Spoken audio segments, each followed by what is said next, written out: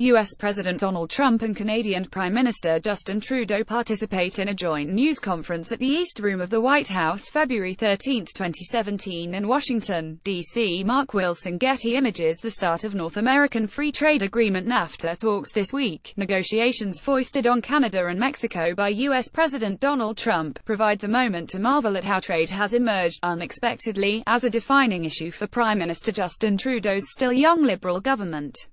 In the 2015 election, Trudeau ran on an economic platform that touted deficit-financed infrastructure spending and a boost in federal benefits for families with kids. Trade only briefly popped up as a live issue when the Trans-Pacific Partnership was finalized late in the campaign, and Trudeau said that while Liberals strongly supported free trade in general, they would have to thoroughly examine the 12-nation TPP's particulars. That desultory bit of hedging was a faint, final echo of free trade's bygone status as a litmus test of the liberal-conservative divide.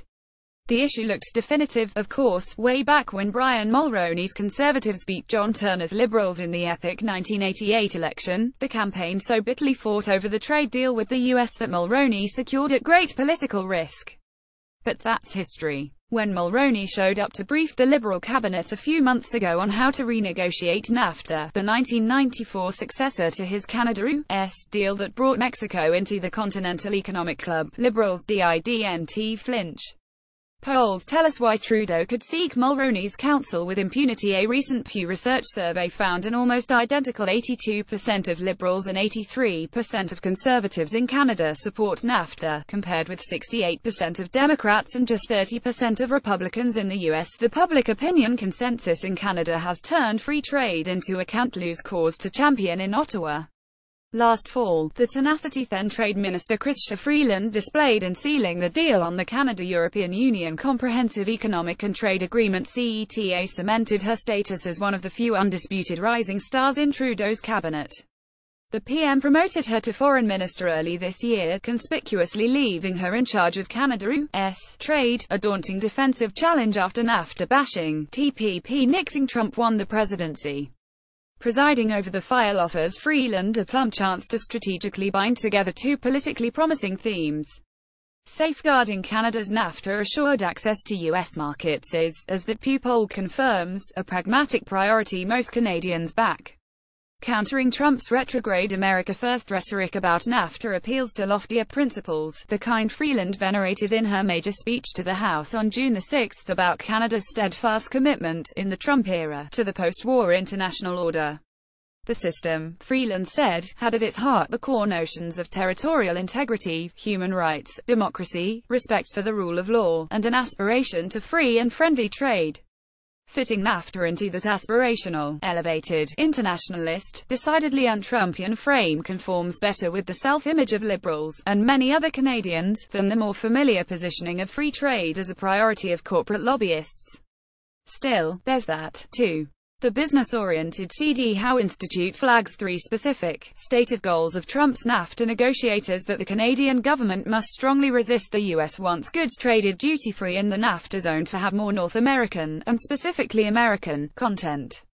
Changing these rules of origin levels to boost U.S. content requirements is a particularly big worry for Canada's auto sector. The U.S. wants to gain the power to impose temporary duties on Canadian and Mexican products when there's a surge in imports of some product into the American market, even if that surge comes from other exporting countries. The U.S. wants to get rid of NAFTA's famous Chapter 19 binational panels, which decide if one NAFTA country can impose duties on another for allegedly unfair subsidies or selling goods at unfairly low prices. It's the sort of dispute resolution Canada has relied on, notably, in softwood lumber disputes. The danger of failing to hold the line on any of these three big issues has to be deeply worrisome for Freeland, and there are many other, dicey issues on the table.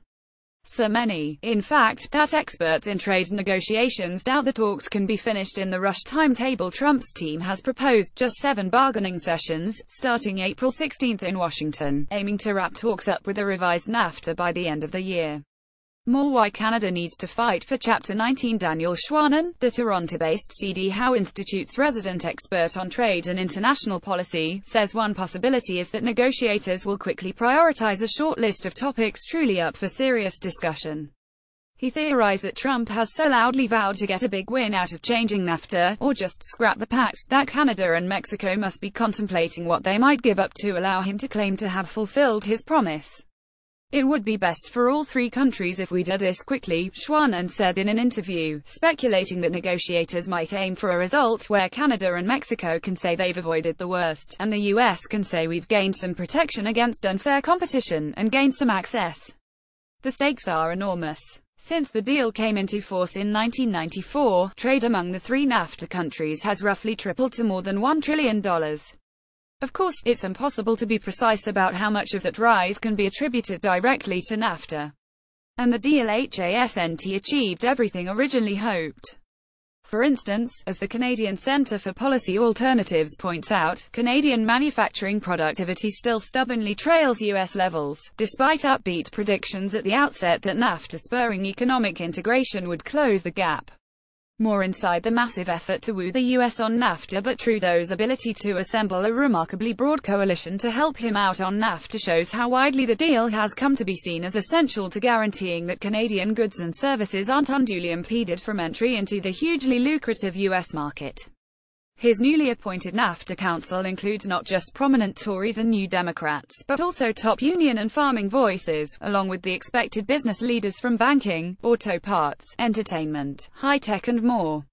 And the council only augments the zone flooding effort Trudeau has orchestrated over the past few months to win over American allies all over the US.